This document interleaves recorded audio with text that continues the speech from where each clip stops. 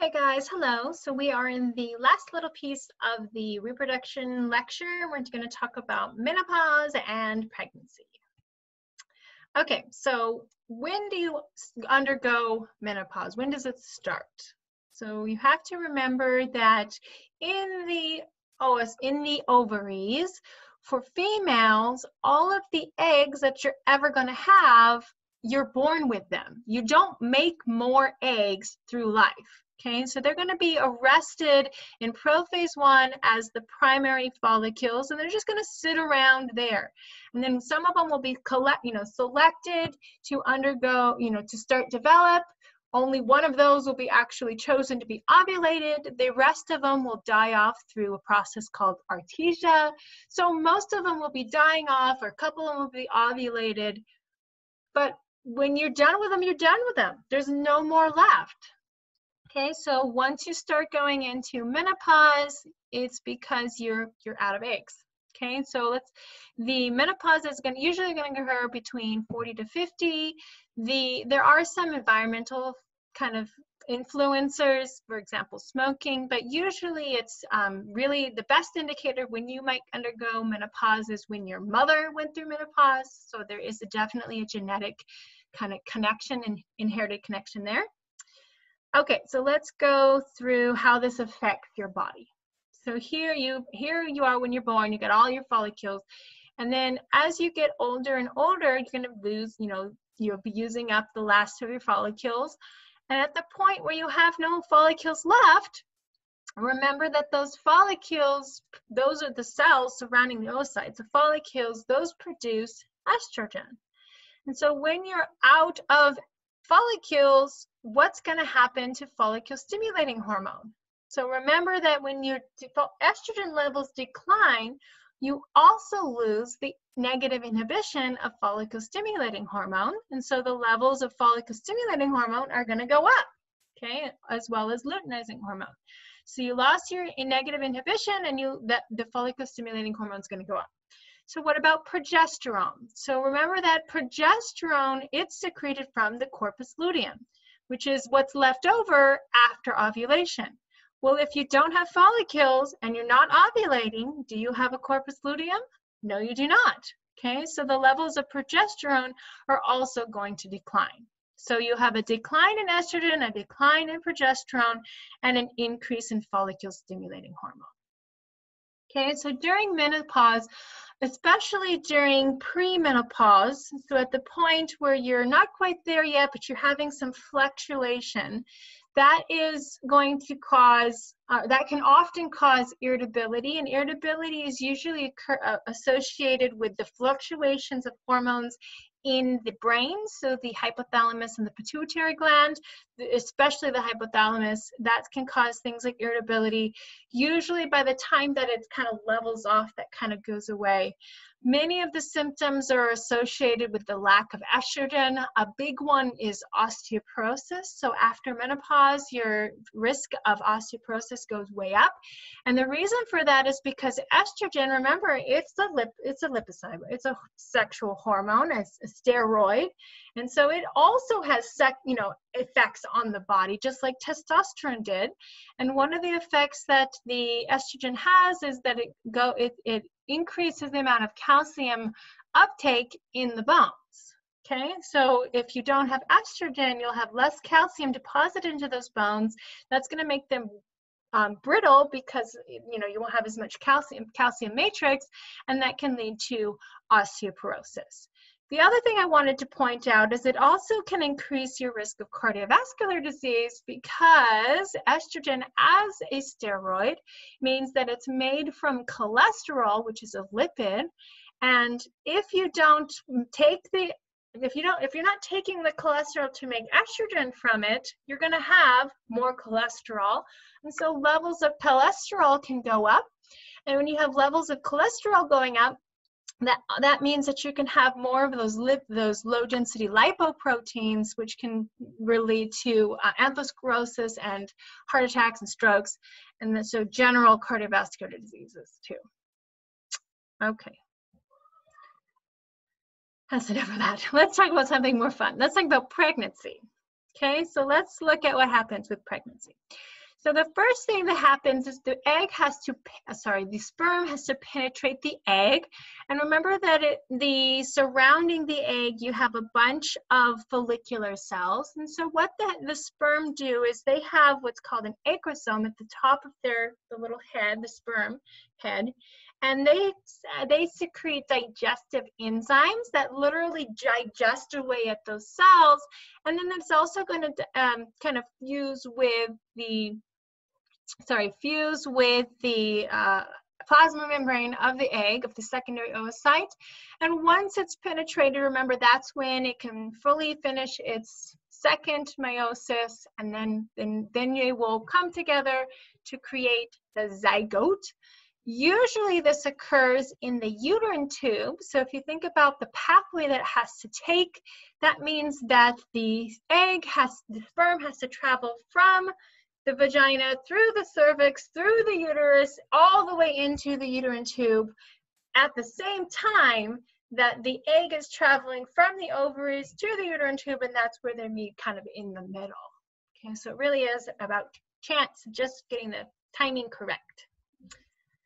Okay, so the other thing that has to happen is, remember that when there's one sperm, there's probably tons of sperm all kind of racing each other to get in. So you really want to prevent polyspermy, which just means that you have more than one sperm fertilizing it, because remember, if you have more than one sperm going in, you'll also have more than 2 sets of chromosomes, and that's not good, that's not viable. So instead what happens is, once one sperm makes its way in, it's going to trigger a whole series of chemical reactions that creates a fertilization membrane. And that fertilization membrane prevents and actually negatively repulses all of the other sperm, and they can't get in. I have a wonderful video. I would really suggest that you watch it. If you go into my slides, you click on this link right here, you can actually watch eggs being fertilized by the sperm, and you can watch the fertilization membrane growing. I love this video. Okay, so once they are fertilized, so the sperm penetrates the egg, and they finish undergoing meiosis 2, they will then combine their genetic material to create a zygote. Okay, from there, they're going to undergo a bunch of small little phases of mitosis. Okay, so they'll make a bunch of little building blocks that'll create an embryo. So you'll get a blastocyst, then a morula, then a gastrula, and then that embryo is going to travel all the way to the uterus, and it's going to embed itself in the endometrium of the uterus. Okay. So let's kind of tie that back into the ovarian cycle. So remember that the hypothalamus, it releases gonadotropin releasing hormone. It releases 2 gonadotropins. We have follicle stimulating hormone and luteinizing hormone.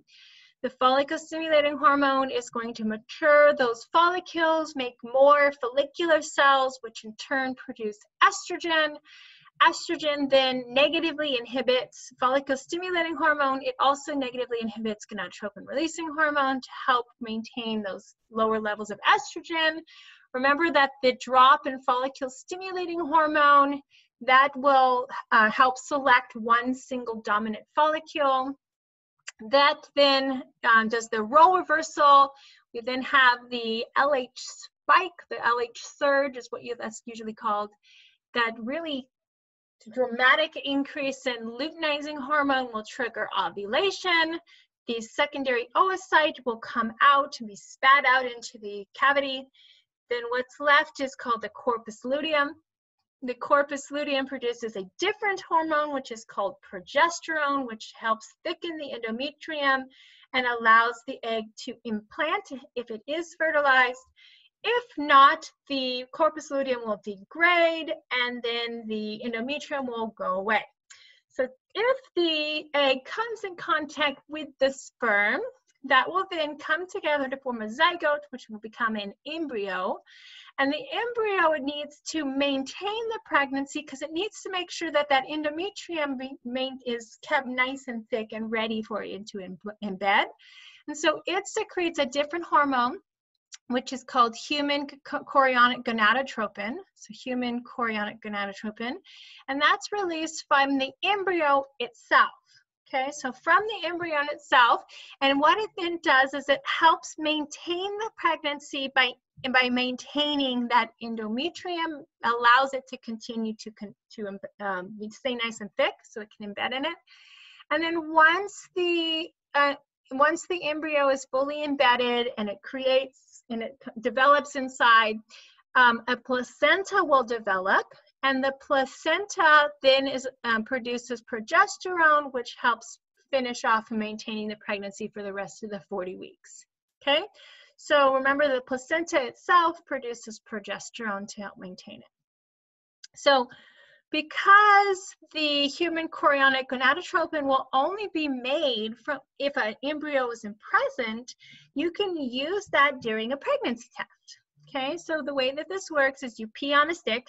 You've all heard of that, and it'll absorb into the test. And what happens is you have a bunch of antibodies here, and these antibodies are specific for human chorionic gonadotropin, or HCG. They're going to be specific to it, and so if it's present, it will bind to them, and that will create a line, a color line.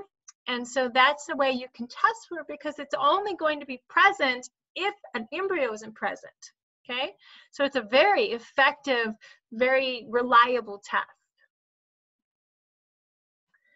Okay, so once the embryo embeds, some of the fetal tissue will combine with the maternal tissue and to create the placenta. So a placenta really is a combination of fetal and maternal tissues.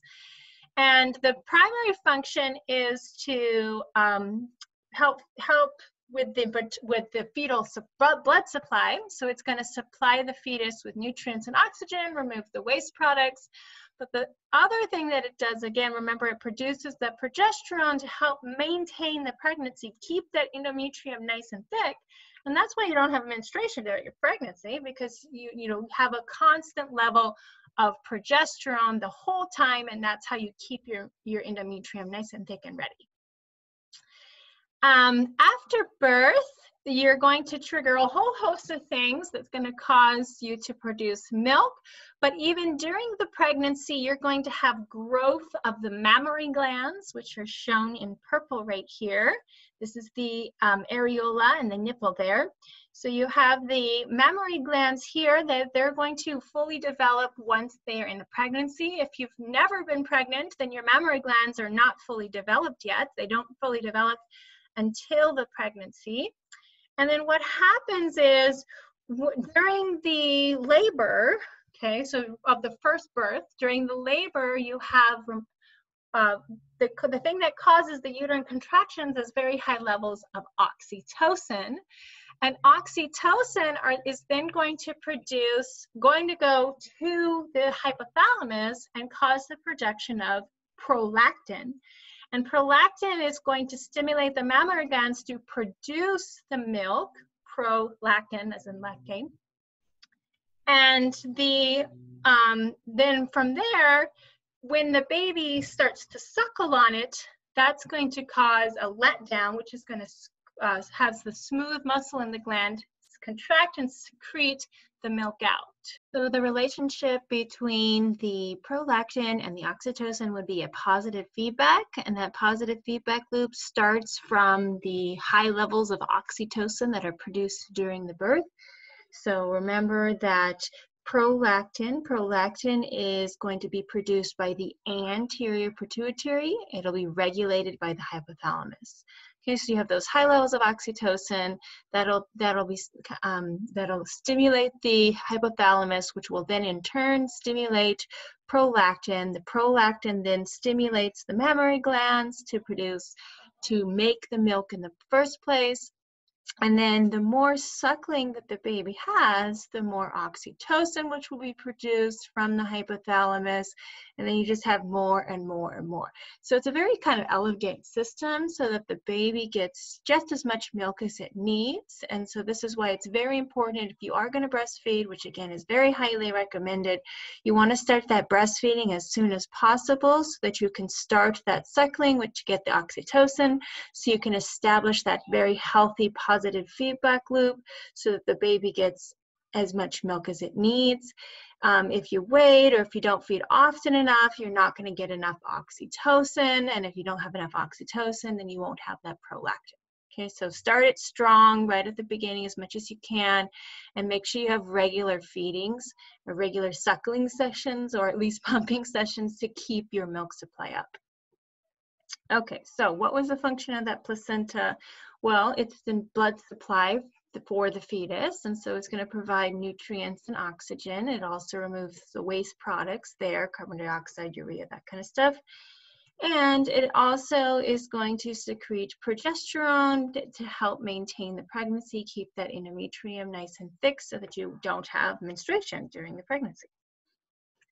Okay, so I really, really strongly suggest that you go ahead and just write all this out. So create a cause and effect diagram where you have one event triggering a second event and continue on that way, because sometimes it can get kind of overwhelming looking at all of the material at once. And so you really want to think of this as a story with a specific sequence of events. So something causes something else, causes something else. Okay, bye.